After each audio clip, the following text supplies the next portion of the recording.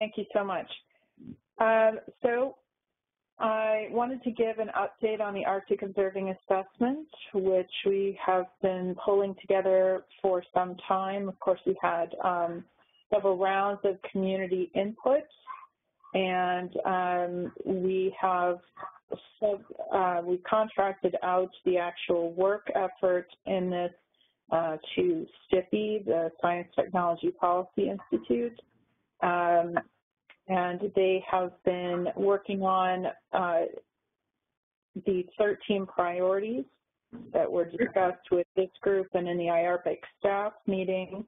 So this is a presentation I gave yesterday to the Committee on Observing Networks for the International Sustaining Arctic Observing Network body, which is a joint IASC and Arctic Council body. So we called it Societally Significant Observing, Meeting Needs Now for a More Resilient Future, to address questions that were posed at the January meeting between several supporters and implementers of Arctic Observing and OSTP and OMB. I just ask if you could mute your mic. We're getting some falling books or something in the background.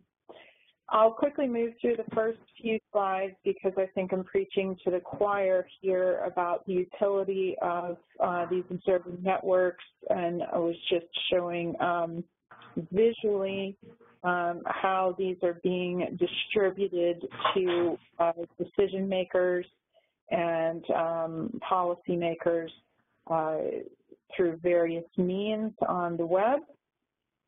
And, you know, it is a clear lesson learned, I think, from both the TIPIO and from the USGEO assessments that a visual interpretation of the observing network's value is much needed to communicate, and that's communicating not only with other science literate peoples, but with the public at large and residents and decision makers.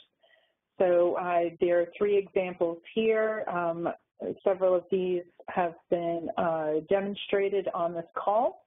If you remember the Arctic Adaptation Exchange that Will Alessa demonstrated, the Atlas of Community-Based Monitoring that Noor Johnson presented from Inuit Circumpolar Council, and then the Arctic Observing Viewer, which is supported to visualize all available observing data in the Arctic with links to available archives.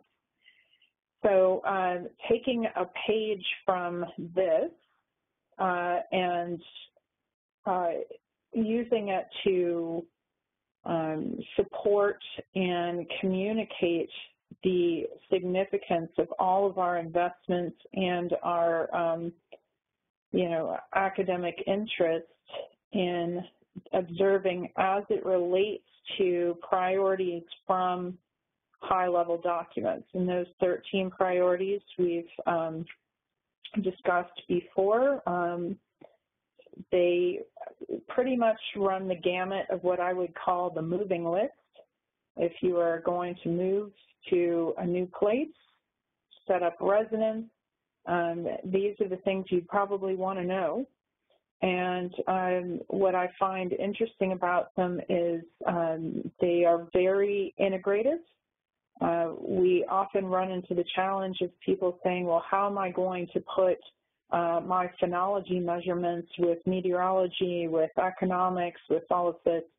It's a very human capacity that we do all the time. We do it when we drive. We do it when we're relocating, when you're having to integrate information about job availability with road conditions, with environment, with the cost of food stuff. So I find this a very comprehensive and very relatable list. And what we are doing now with the assessment is tracking these back through documents to actual data holdings, so we can see where the gaps are, where we're not meeting these societal priorities, these decision maker needs, where we're doing quite well, who are the players involved in those successes, where we are providing products, integration, and visualization to meet user needs. And these are all metrics and stories we can bring back to OMB and OSTP to say, you know, here's an example where we are really delivering, and with additional funds or with partnerships, we would be able to address these other needs as well. So they started with food security, and this is the top tiers of the hierarchy for food security, which trolled through available literature, most of which was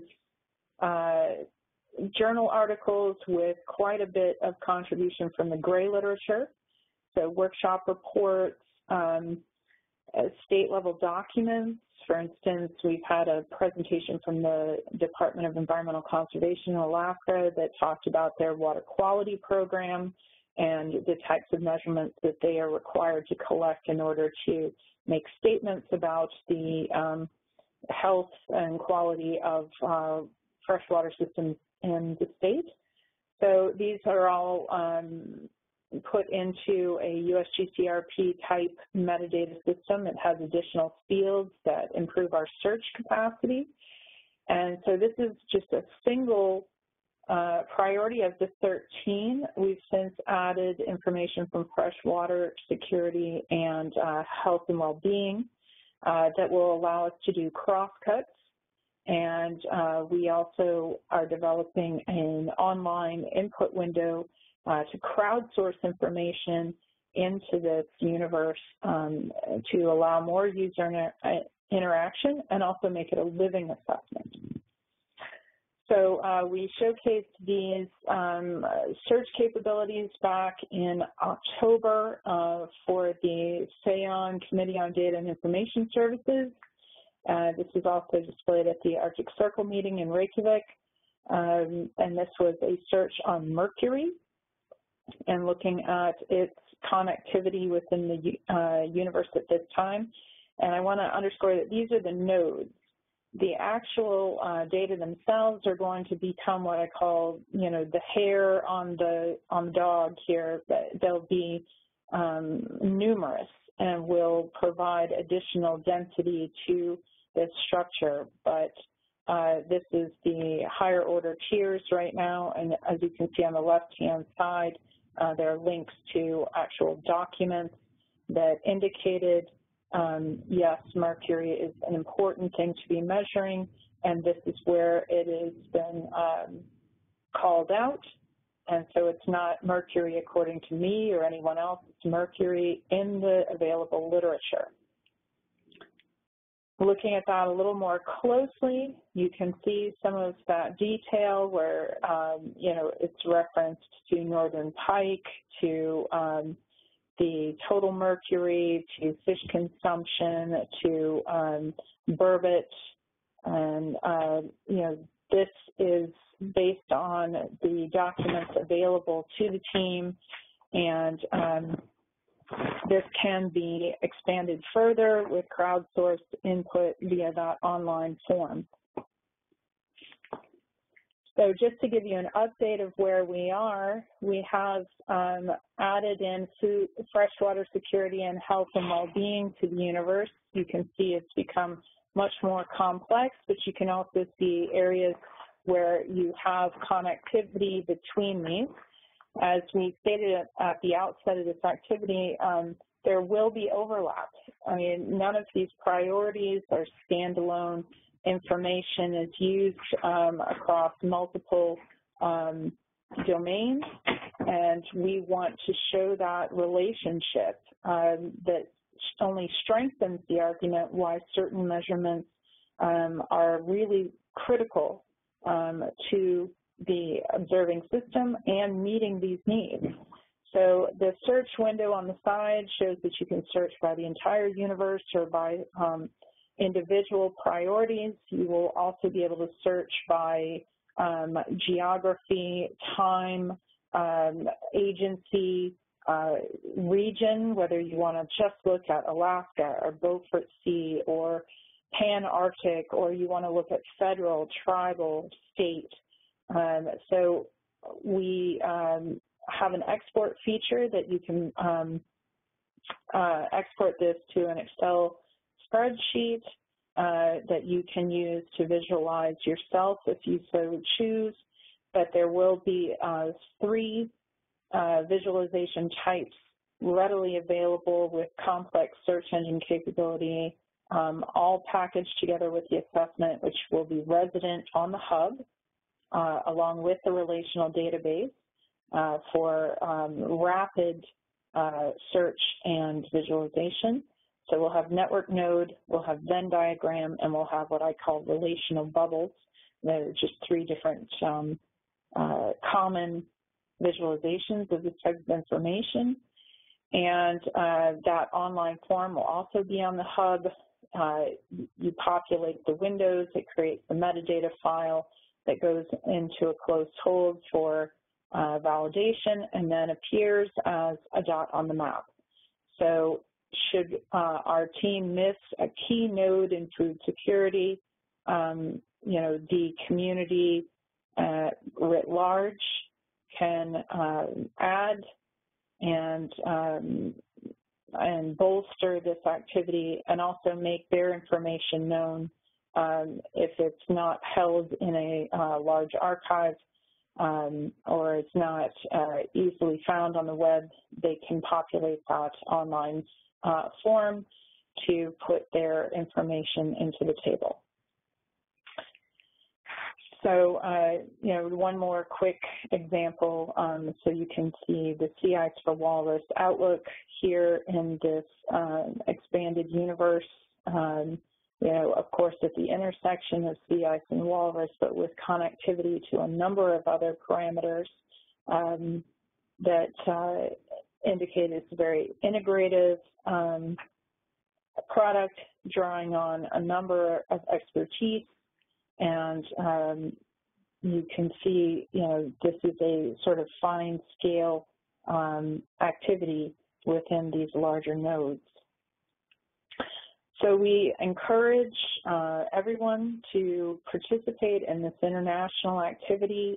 We hope that the search engines, as they are being constructed, will allow PIs to demonstrate the utility and value of their measurements and proposals. It will allow program managers to showcase the utility of their programs to other agencies, to their administration, and to possibly lobby for additional funds in areas where we're not meeting those needs.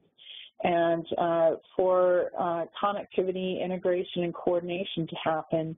For instance, if we do a search on sea ice, we can see under sea ice concentration all those agencies and actors that are active in that area and provide this visual opportunity for them to collaborate and build the community needed to best implement an observing network.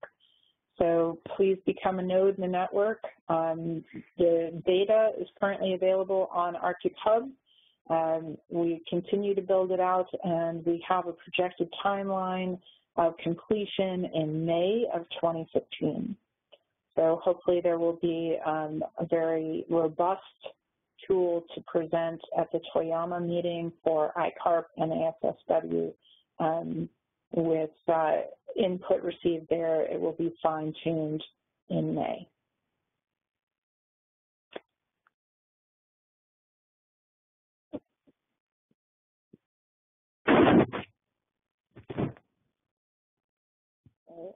Any questions? I'm looking how to pass the ball back to Judy.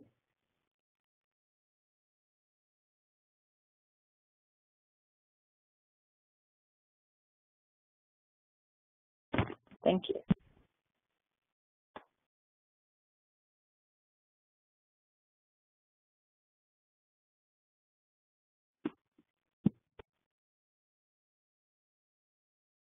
Erica, there's a message in the chat message. Do you see that?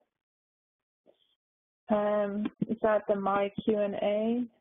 Let's see. I see maybe Philip could solicit input via the hub. Is that the question you're referring to?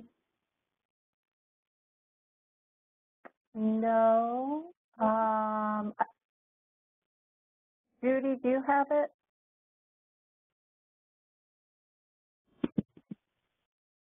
Yes, I do. This is Mika, again, saying hi all. Thank you, Erica, for this great presentation. London-based political scientists talking here.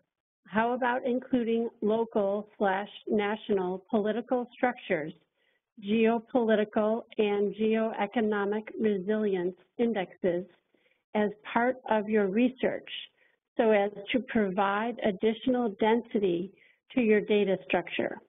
Also, would you say that your work by May 2015 will meet the IARPC 5-year plan's 3.6.2A milestone for Alaska at least? I'd have to look up what the 3.6.2A milestone is, but the idea is that this will meet many of our milestones and also hopefully assist other IARPC collaboration teams that either require this kind of information to support their own activity or would like to know how better to link with observing. It is a very large activity. You know, there is not ever a point where it will be quote unquote complete, finished, but we will have the hierarchies completed by May, and we will, in partnership with International Data Archives, which was the reason for the presentation to the SEAN CEDIS meeting in Potsdam, we will, you know, add the hair on the dog, if you will, of all of the observing links. In terms of the geopolitics, that comes in the form of the documents that we are basing all of this in, because these 13 priorities are not U.S. priorities solely. This is sourced internationally and comes from the 87 strategic plans globally that refer to Arctic observations as fundamental to you know, certain societal priorities. So you know, certainly additional depth and nodes and can be added through that online form, or if they are too voluminous, to type them by hand through direct contact with the Arctic Hub developers.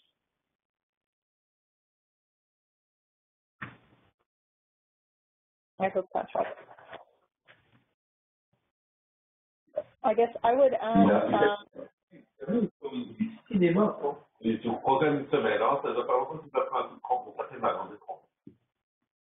I would ask Carl, since I think he's still on, do you see this as a useful tool for your IARPC team?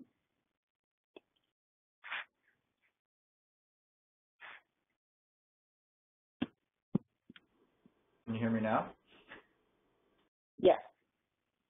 I'm having some issues with the mute. Yeah, I think this could be useful as far as, you know, connecting information between the different studies and whatnot. So,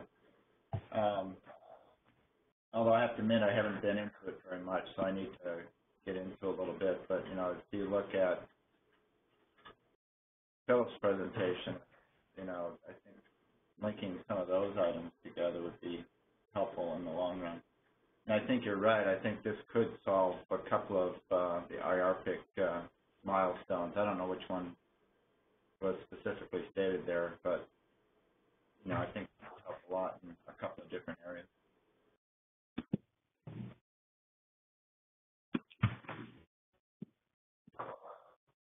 normal.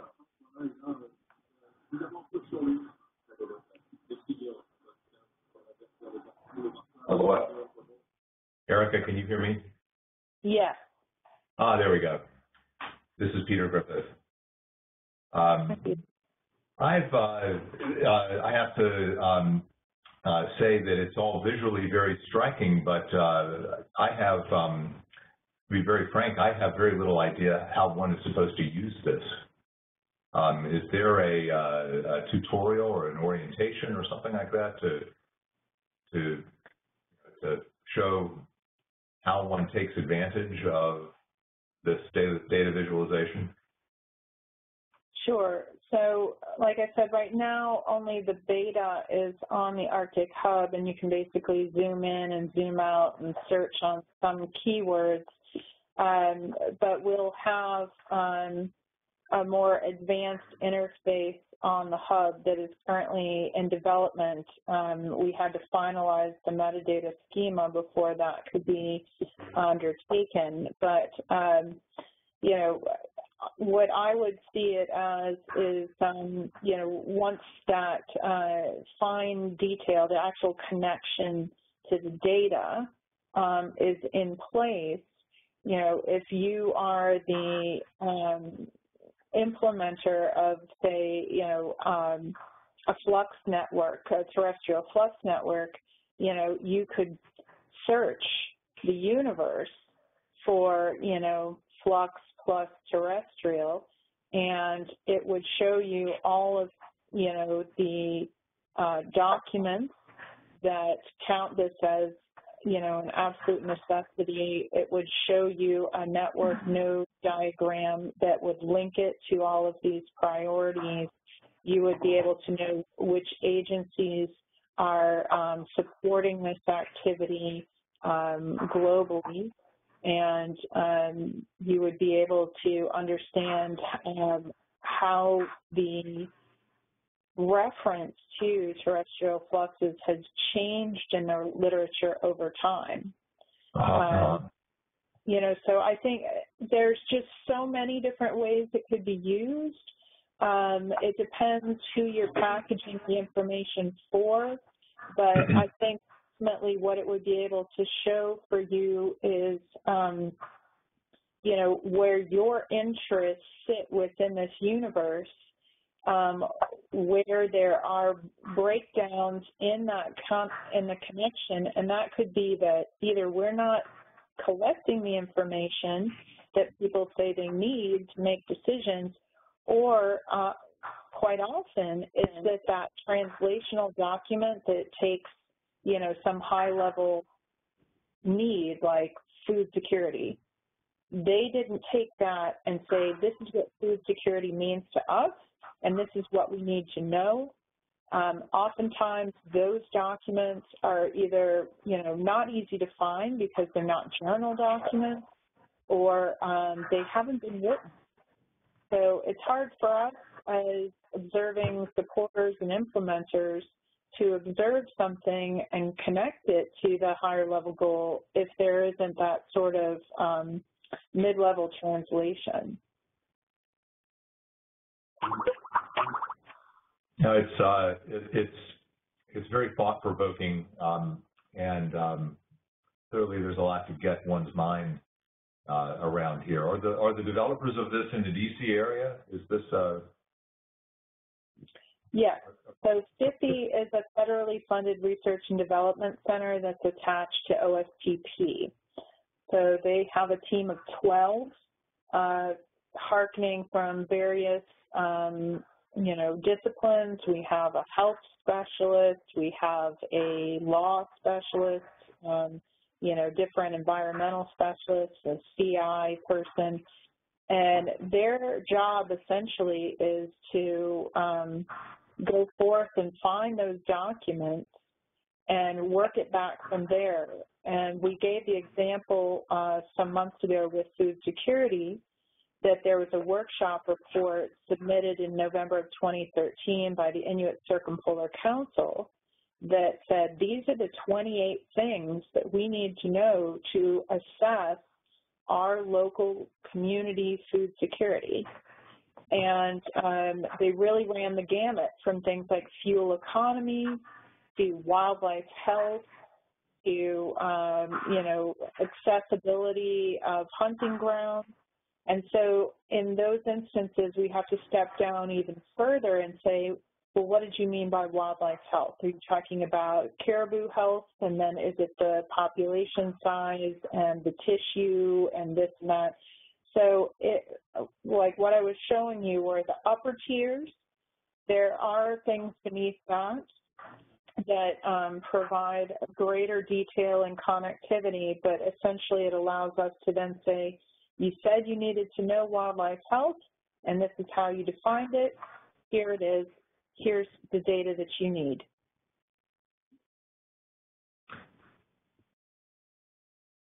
So I'm thinking how with NASA's above project, then there is a I'm not sure how recently you've been updated, if you've seen the concise experiment plan.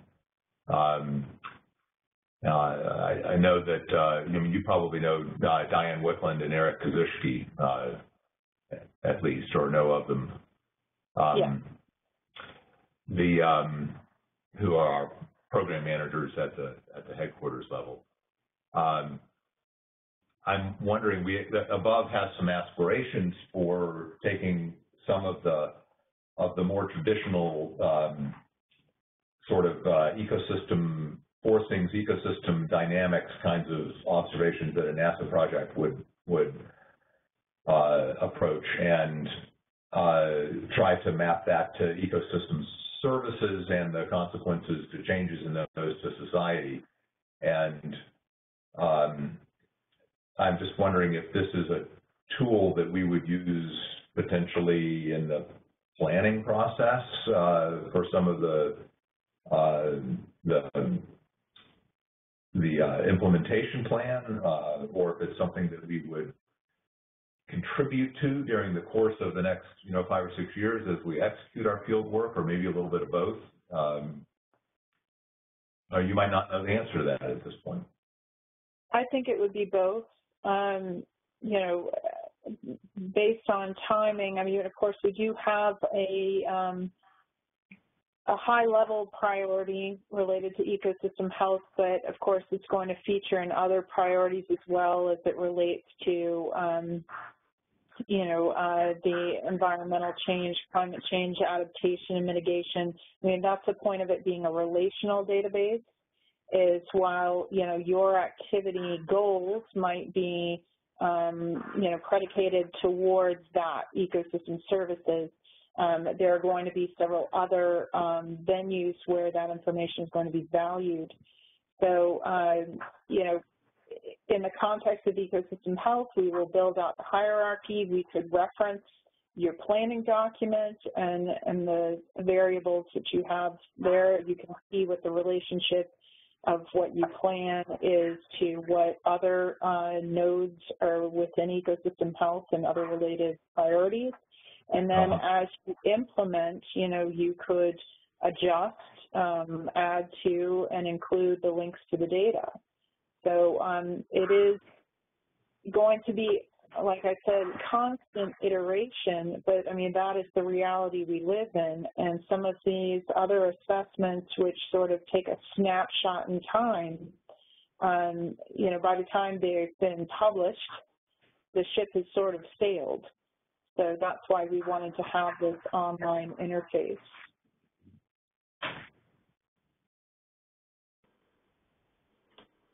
All right, thank you very much. Thank you. This is Carl, Erica. If I guess I'll use this as an example, but if you go out to the site and you click on Arctic observations, and then you go to freshwater security, and then you go to other human use, when you click on other human use, you lose the link between freshwater security and observations. I mean, it doesn't show. Is that planned in there? Because once you get farther and out, you lose your links as how you got there. And I was wondering if that was a planned feature of it, or is it some way that you can actually those multiple links as you go further out? No, it's not a planned feature.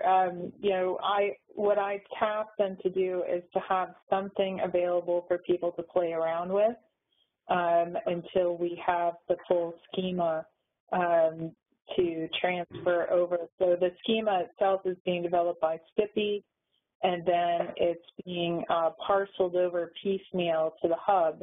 Well, only once the entirety of the schema is delivered can we implement the real visualizations.